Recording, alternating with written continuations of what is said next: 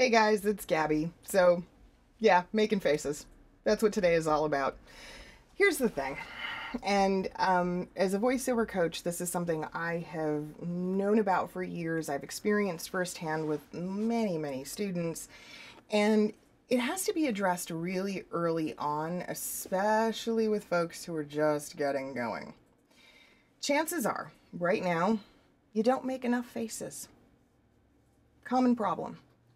Those of us who are lacking an acting background when we get started in voiceover tend to be really stiff and stand very stoic and very expressionless on the mic. One of the reasons why a lot of people do this is because they're so focused on their voice. They're so focused on the clarity and the attributes that make up a quality vocal that they forget all about the acting. And they forget about the things that make us believable, make us human, make us humble, make us someone that an audience can relate to. Okay, and all that comes from personality. When we get too straight-laced, when we sort of devoid of an expression, everything gets really, really boring. And beginners often suffer from this. Their reads are kind of dead, kind of lifeless. They lack spark. And you may not understand why. Well, faces are the reason. So, a couple things I want to talk to you about and help you with. The first is practice in front of a mirror. It's fun, it's silly, it's goofy, it's freeing. Make every silly, goofy, stupid, weird expression that you can think of, because that mirror, that action is going to help you to understand how much facial muscle and movement you have at your advantage. Next part of that is bring a script in there with you. Pick a face. Pick a grumpy face. Read. Pick a really, really ecstatic face and read. Pick a quizzical face and read. And see what happens. See how making these really expressive faces helps and how it changes your voice.